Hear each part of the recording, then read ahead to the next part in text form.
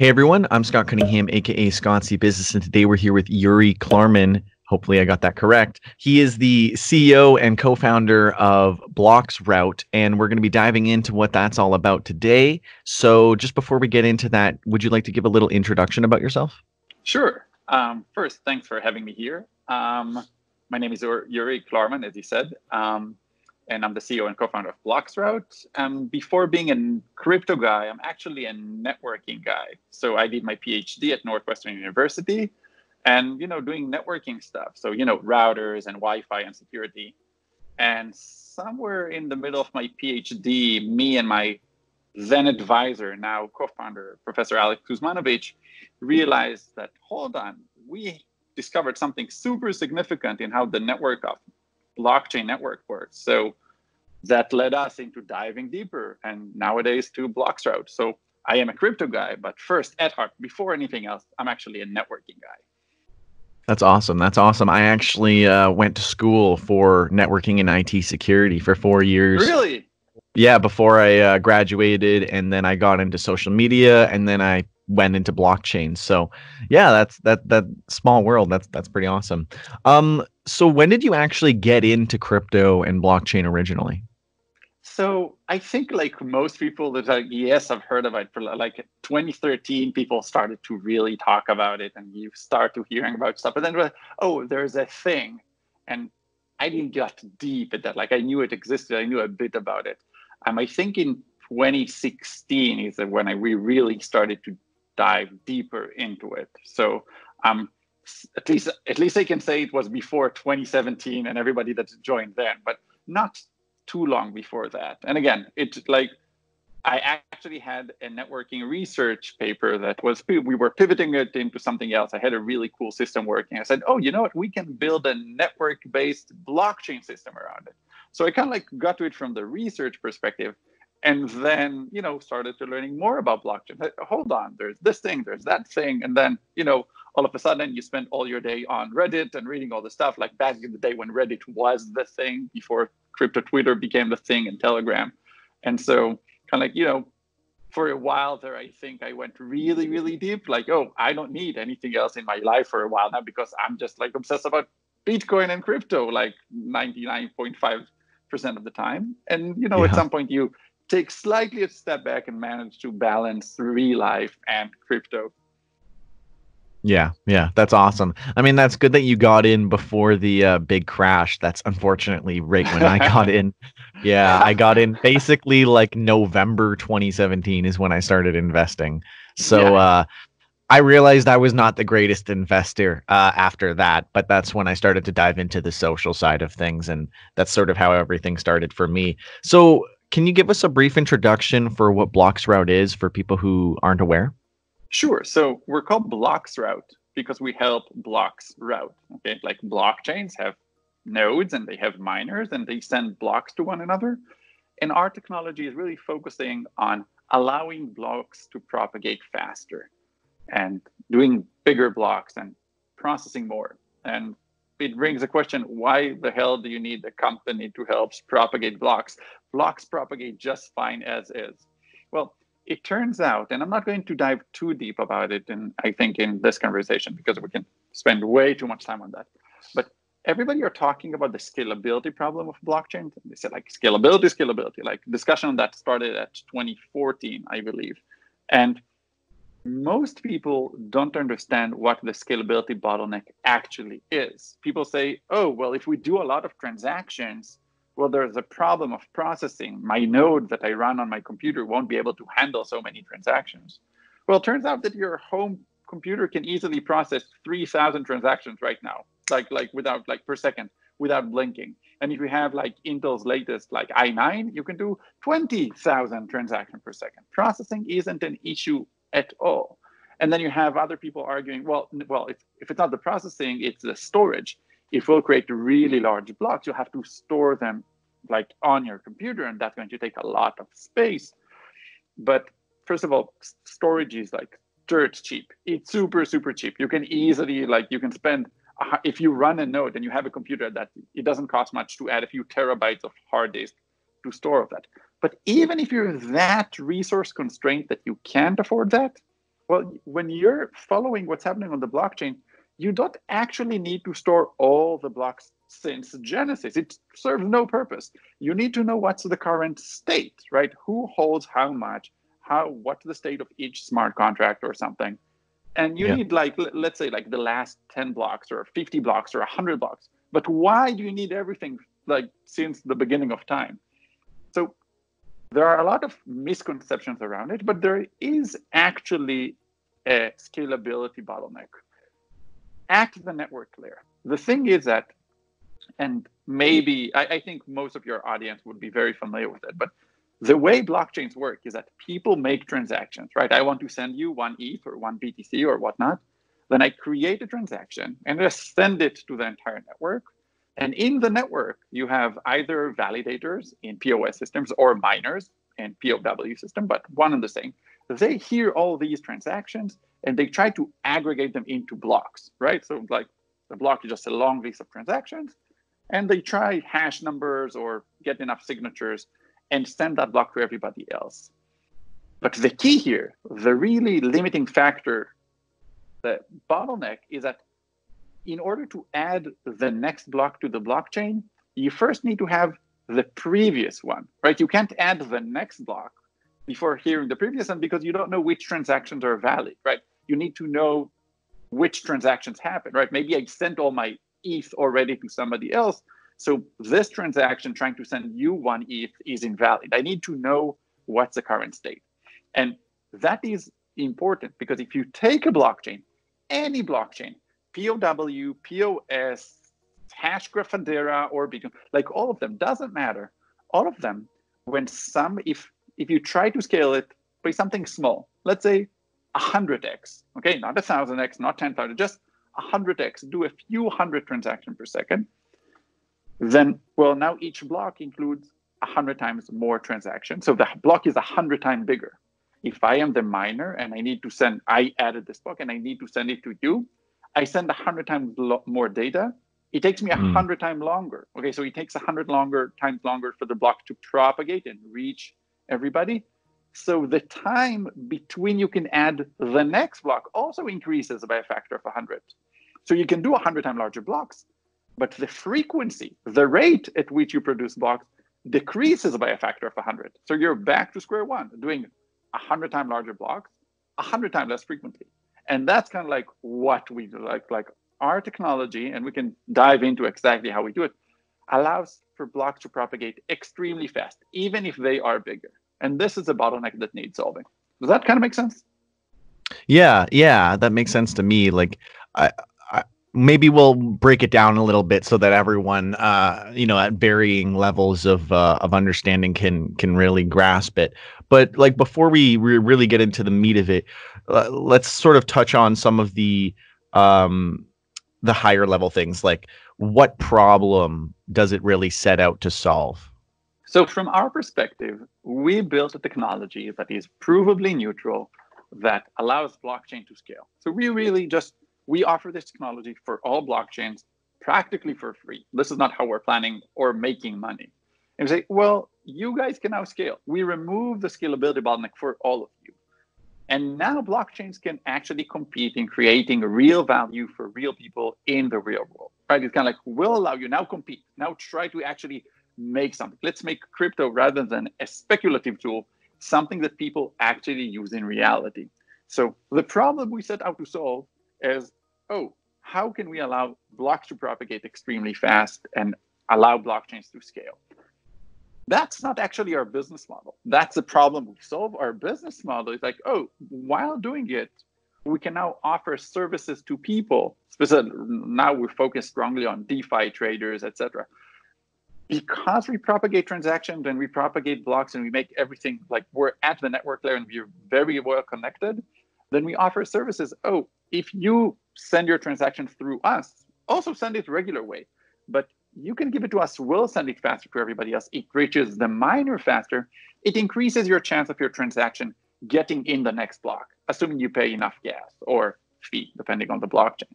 So we have all sorts of services that allow DeFi traders, is one example, that, when you're making, if you see an arbitrage opportunity or a liquidation opportunity and you want to grasp that and try, oh, I need this transaction in the next block. If it isn't, somebody else is going either to capture it, or I'm going to be outbidding, or I'm going to have to bid my gas price super high and lose a lot of the value. So if I'm a DeFi trader and I identify an opportunity, I want my transaction to go there extremely fast. So that's one of the services that we offer. Does that make sense? Yeah. Yeah. Okay. Awesome. Awesome. Yeah. Like I think that makes a lot of sense because, especially with like Ethereum and the gas price being so high, I'm sure there's a lot of people who are dealing with those issues around congestion, especially for more amateur traders who might not be aware as to what's the issue around a lot of these things and why So things are so congested. it's not even about being an amateur. Okay. I have a call in 2 days, okay, with some trading firm, and I'm going to speak with somebody who's anything but unprofessional. Like he's like high, like even the pros thinks like he's a pro. Okay. Like somebody is super good. It's like, okay, he knows everything regarding the trading really well, and he understands the technology well enough to utilize it. But he's not a networking expert that like focuses on blockchain. You can't capture it all. If you're me, okay, if you're networking expert in the blockchain space, you don't know how to trade. Like if you said, oh, you made like terrible mistakes, you know how much money my wife is like 3 rooms that way, and I just hope she doesn't hear how much money I lost, like by bad trading, etc. Right? Each has its pros and cons. Like we focus on doing something, and if we solve this problem for others, they can focus on what they do better than other people. Right? A trader is better at trading, not at understanding the congestion and how we can reduce the fees and all the stuff around that. Speaking of which, though. And Ethereum specifically, we're working with all blockchains, but we focus very strongly on Ethereum because it has the strongest momentum. It has the largest community of definitely the DeFi space. And so just a week ago or week and a half ago, the miners increased the gas limit. It means they increase the capacity of the blocks. And this is for the second time in the last 9 months. So 9 months ago, before September 2019, it was at 8 million gas. Then they increased it to 10 million gas. And now they increased it to 12. They say 12.5 million gas. Currently, it's like still moving around 12 million gas. But that's twice in the last 9 months since we started working with them. In the prior 2 years, the gas limit was actually stagnant. So like since we started working with the pools and the miners and removing the scalability bottleneck, the capacity of Ethereum just increased from 8 million gas to 12 million gas. That's a significant boost. It's not our end game in any means at all, but I feel we were already making a significant kind of like impression on a big dent in what's happening in the Ethereum and scalability of Ethereum. Yeah, absolutely. That's awesome. So, has the company been at all affected by the virus and the lockdown? Has anything changed because of that? So yes and no. Like we're not affected directly. It doesn't affect our revenues and like which customers you have and people using us. Our general business model is, again, in the DeFi, like we'll allow you to make a lot more money. We'll capture a bit of that. And so you're happy and we're happy. And that still works regardless of the virus. It did change the macroeconomic space. So we're we're a team of like something like 20 people. So our costs are fairly high. We're running like a complete infrastructure around it and all these kind of things. So the fact that the macro environment changed for us and like, oh, hold on, what do we want to do? Nobody knows, especially at the beginning. Everything was a lot more scary at the beginning. Who knows what's going to happen 2 years down like maybe we're going to a downturn and everything, like we won't be able to raise funds. Nobody will be able to raise funds at all. Crypto is going to go back down, Bitcoin going back to 3,000, etc. So we took very cautious steps internally in restructuring and making sure we're very, very efficient.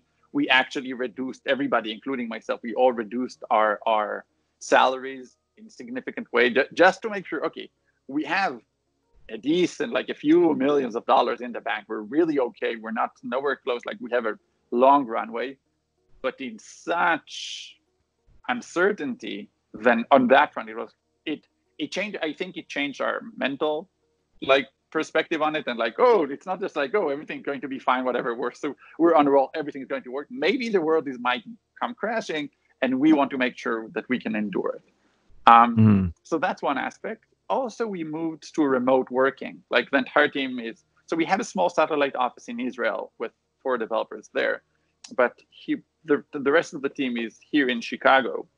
And I am a very big believer in office working versus remote working. I think that the team needs to be able to communicate with one another. And, if you have a question, you pop your head to the next office and you ask like, oh, how did you solve that thing? And it's a lot easier than, sending an email and chatting.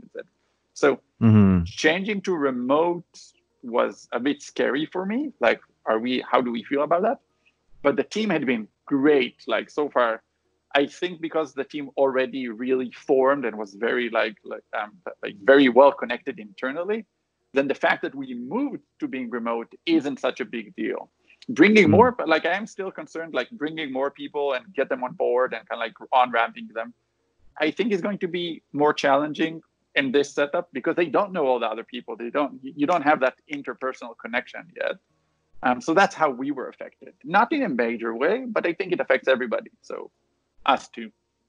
Yeah. No, that makes sense to me. So we talked about how the company got its name. What are some of the updates in the future that are in the works right now or set to release soon?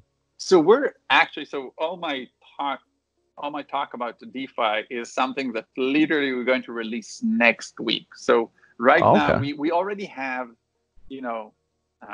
friendly customers that we already know. Some of them fairly big, which we offer a few services that allows traders to make more money. Or put it simply, when you're trading in DeFi, you have 2 things that you want. You want to see transaction faster and block. You want to know what is situation faster, and when you make a trade, you want it out super fast. This is extra true, or especially true for liquidity providers. Liquidity providers.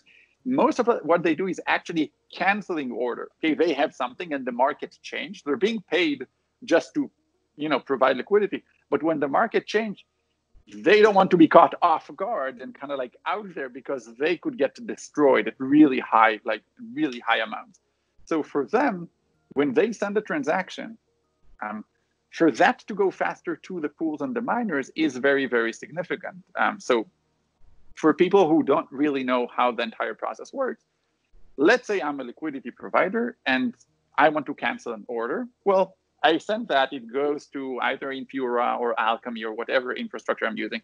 It goes through their nodes and it propagates to other nodes. And eventually it reaches one of the pool nodes, who then, after a bit of time, when it decides, it creates a new block template. It decides we're going to create this block, and it continuously updates.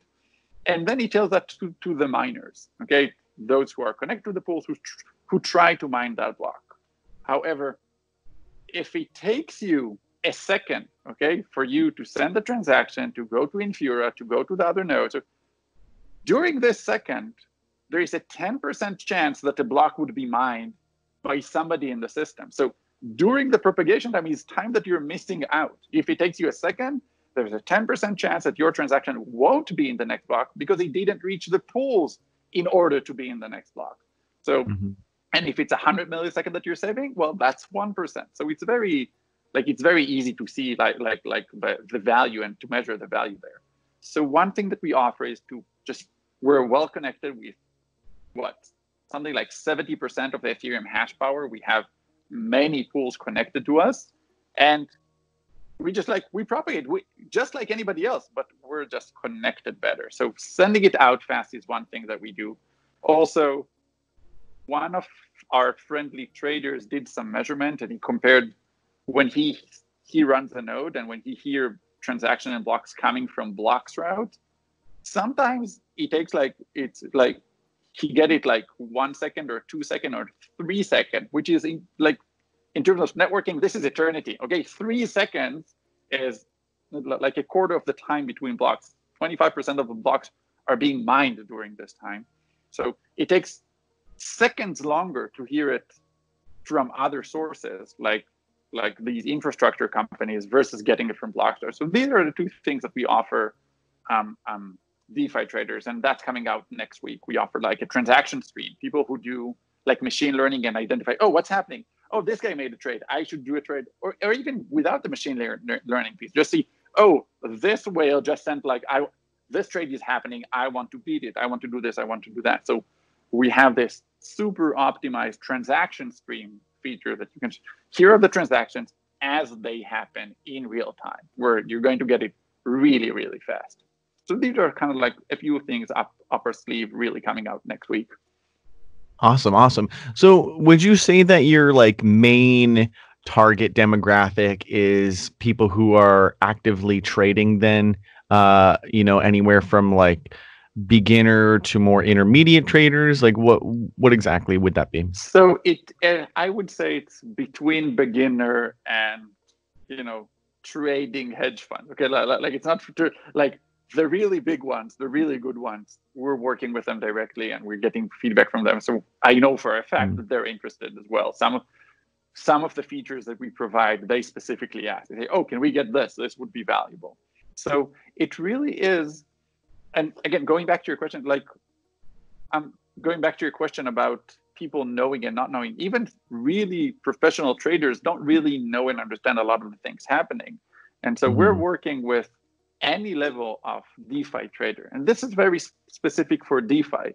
If you're just on centralized exchanges, well, you're connected, you have APIs, you see what's going on. You don't have this network propagation latency thing that happens and really affect. And when you send an order, it just gets there, right? So this is not targeted for those who just do centralized exchanges. But those who also do DeFi, they might not understand it, but if they hear about transaction faster, they make more money. If they hear about blocks faster, they make more money. And when they send transaction faster, they make more money. These are opportunities that they will miss out. And it's quite a lot. Like, it is very possible for a trader to be missing 10% of his trades because by the time it reaches the pools and getting people to mine on it, well, a block was already mined during this time while it was like on the way there. So we're focusing very strongly on miners, on DeFi traders on that front. We are focusing strongly with miners and pools, but not as customers, really. We're working with them to improve the networking layer and allow them to scale because this is what we want for them. This is what we want for us. It's part of the business model.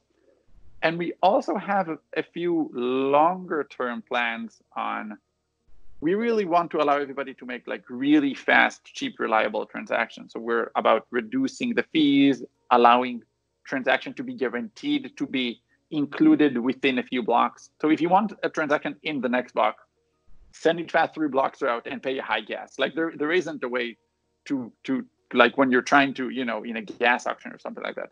But if you want your transaction out within, or mined, in an hour or 2 hours or 3 hours, you don't really need it in the next one, but sometimes it's hard to. So we are also working on features regarding that. So we have quite a lot of different segments of the market we're working on, but DeFi traders is definitely an important one. Awesome. So, where do you feel that your company fits in with other similar companies, or how are you uniquely different? If you'd like to elaborate.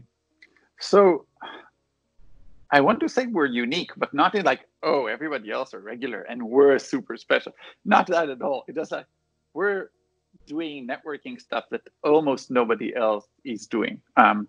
About a year after, or maybe a year and a half after we started, like a company tried to do, what we do, but slightly better. They ruined a few opportunities for us because when we went to and speak and offer collaborations, we got feedback like, we already tried these guys and it was suck and it didn't work well and we don't want to try it at all. And like, damn it, I hate these guys really annoy me. But we work at the network layer. Okay, we work underneath the blockchain. If you want the mental model, if you have the blockchain is layer 1 and transaction happened there, and people think about layer 2 when they're thinking about scalability, like you make transactions off chain and every so often you put them on chain.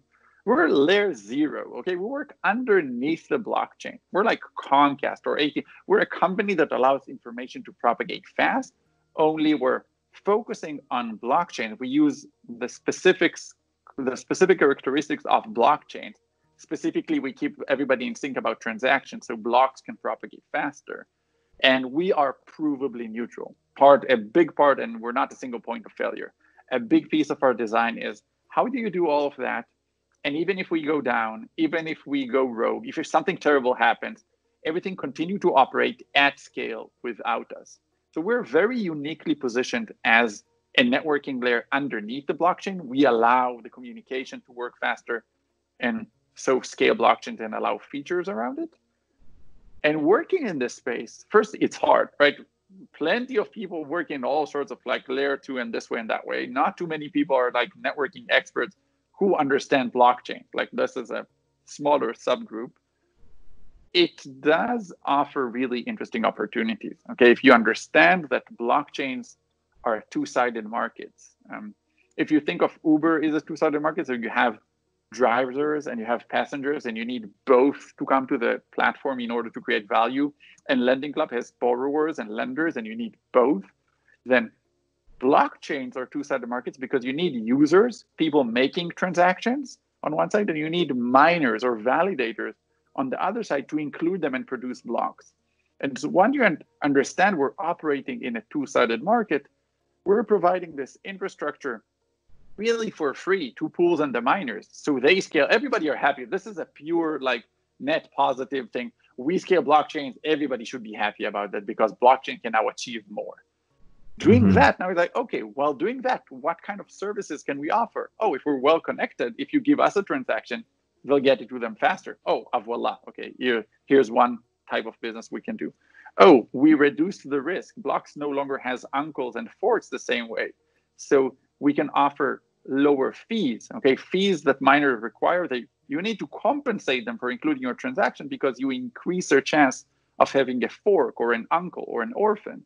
But if you reduce that, now fees can go down as well, and all sorts of like very valuable things that come out of it. Okay, awesome. Yeah, that makes sense. Like, so is that other company still doing what they're doing, or did they kind of fall off ever since then?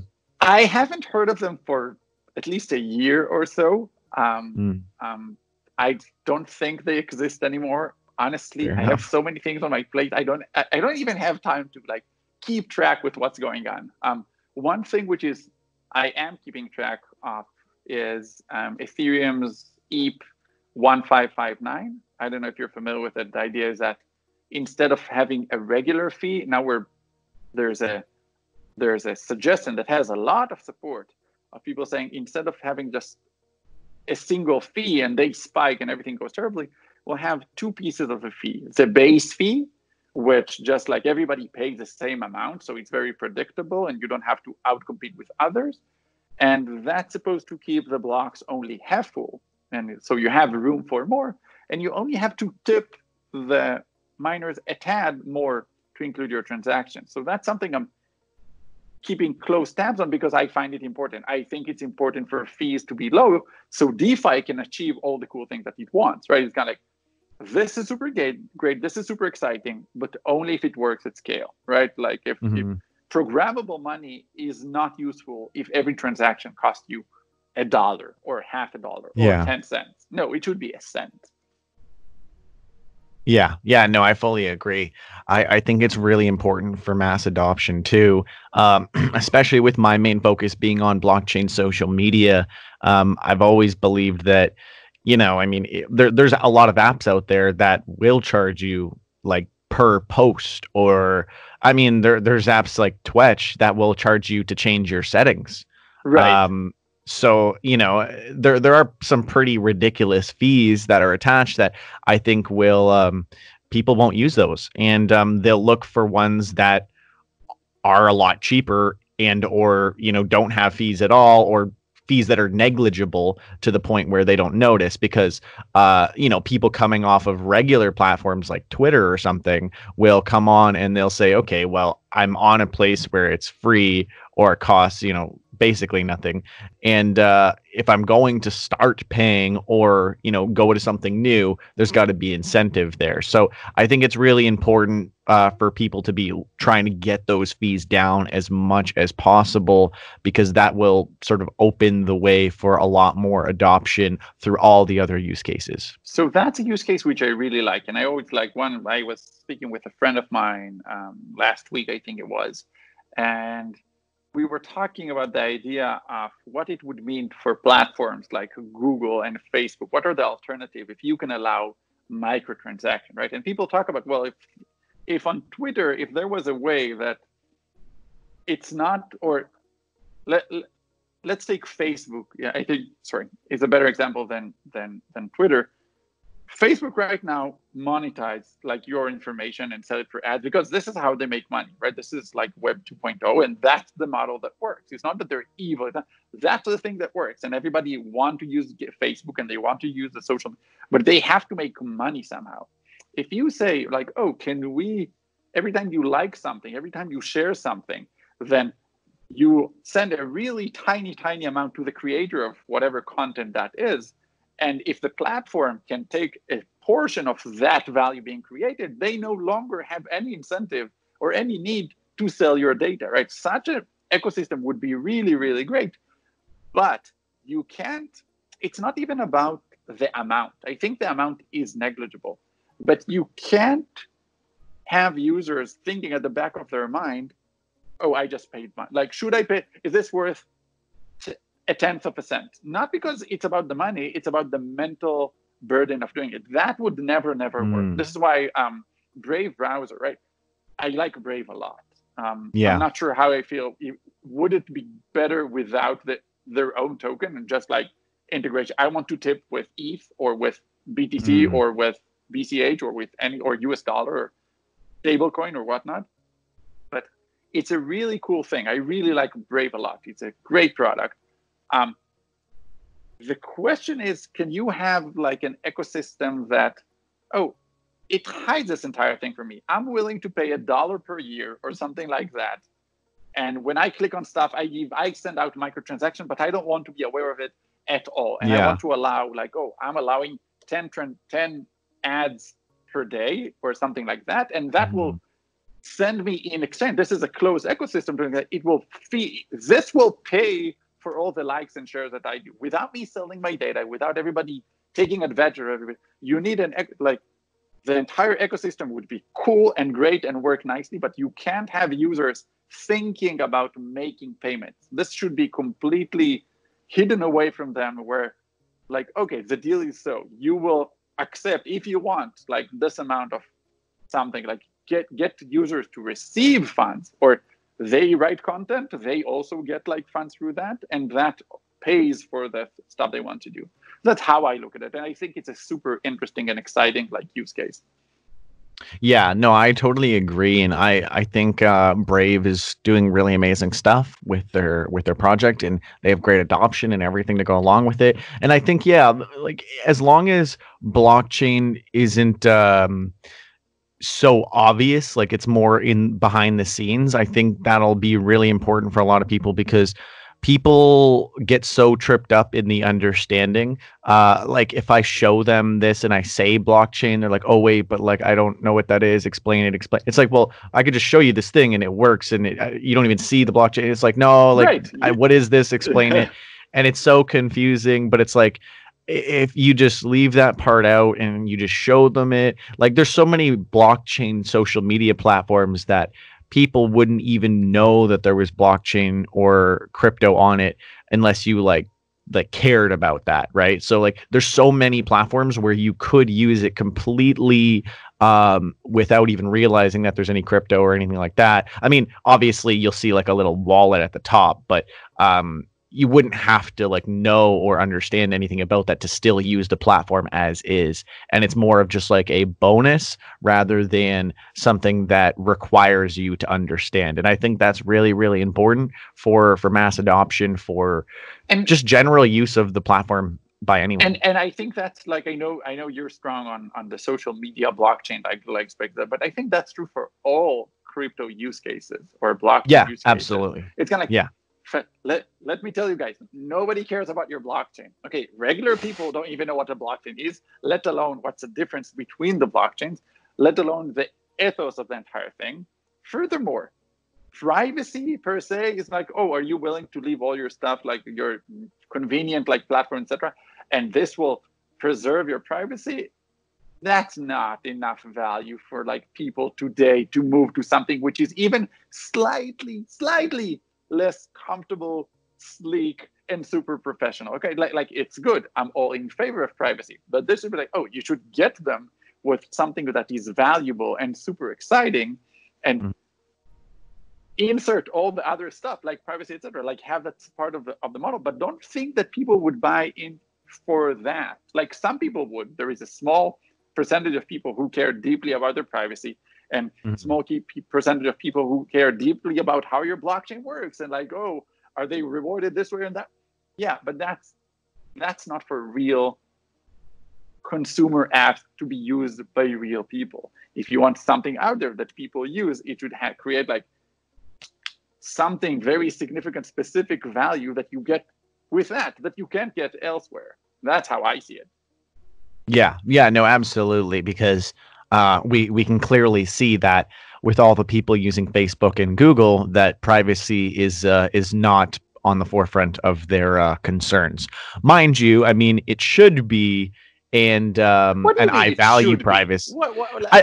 I think people should value privacy and rather have a little bit more awareness in how their privacy is affected in a day-to-day, because I think a lot of people just lack the understanding and the knowledge about like how their privacy is being invaded and what's being sold and what they've agreed to. I mean, no one's going to read all the terms and agreements of anything, so unfortunately most people are very unaware of what they've agreed to and what's going on. 800 pages of terms, and that like, oh, do you want to use this browser, voila, literally 800 pages of oh yeah, let's just have like 10% of humanity spend like 3 years and getting like, a law degree, and then like, another 2 years and kind of like getting deeper into that, and then another 2 years just writing. Like that doesn't make any sense. Like that's not it. But also going back to DeFi, which again is a space which I really like. People call it like the money Legos, etc. Even there, like people are building cool stuff, and like I really like the vibe, and I really got like a lot of it is very interesting. But for this to be significant on a global scale, then this needs to create financial product that people want to use. Okay, not because it's on the blockchain. Okay, and I like the incentive mechanism, and like okay, the idea that, oh, we create like a loan. Like you can create loans, etc., and you incentivize people to liquidate if it's under collateral. Like these are great. I like the mechanics, I like all of it. But you should understand that, how many very large funds don't do DeFi because they're just too big to do it. Like if they do anything, that like they move all the needles in all the wrong direction, like too strongly. Even who was it? I was just before COVID. I think it was beginning of March of 2020, but could be February. I don't remember. Token Daily did it's not a session, like I don't know, like a get around for family offices about blockchain and crypto and all these kind of things. And I think the CEO of Arca was talking there that it's not whether people are willing to accept Bitcoin, and they're very Bitcoin maximalist, but like we won't hold that against them. They're like, the real large funds, Bitcoin is not ready for them. If they try to step in, they lose like everybody's wet dream about everybody. No, the prices go up 10 times, etc.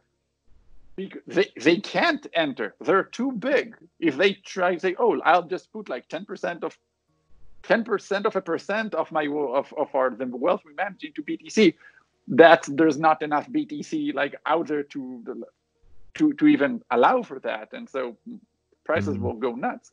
So I think if DeFi wants to be something substantial, really, they should be aware of the context, the outside. They have to create financial products that can actually be used by financial entities, which are not, crypto hedge funds. Yeah.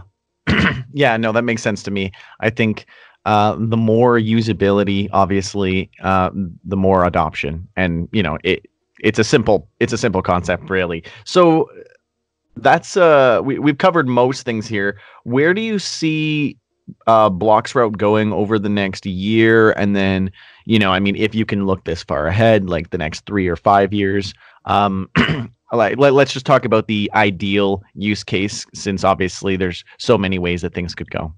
Yeah. You mean to say so many ways that things can go wrong. You forgot Basically. word.